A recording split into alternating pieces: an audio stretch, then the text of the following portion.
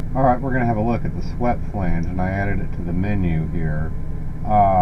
Let me actually go ahead and... fuck me.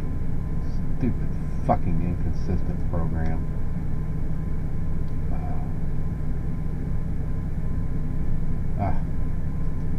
Well, I guess I gotta start with this sketch. I can't, shit. Okay. Now, I'll just kind of draw miscellaneous thing.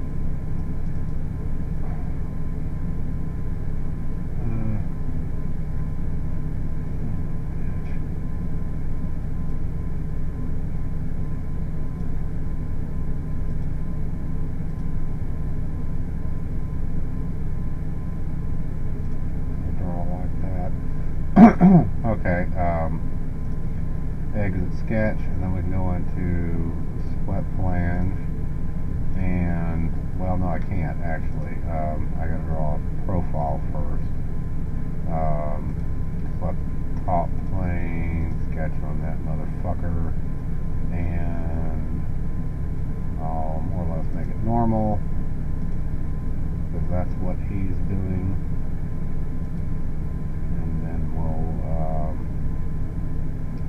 Draw something like this.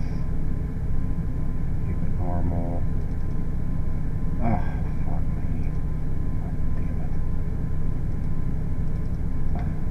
Stupid idiots. Okay, then I'll exit the sketch, and then we can go to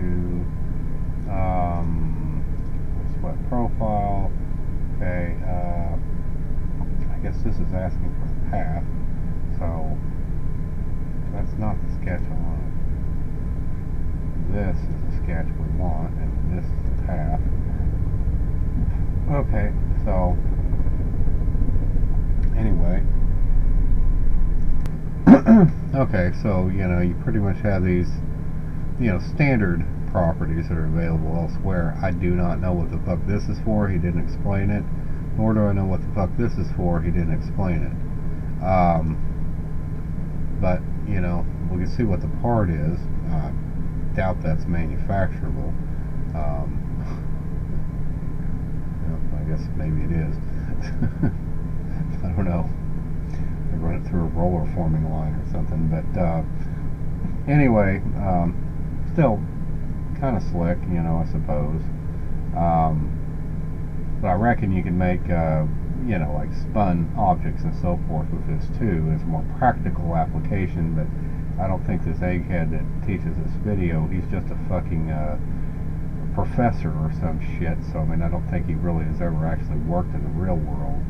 So, at the end of the day, I don't think you can see the application, but that would be, creating a spun part of some kind would be a practical application. Anyway.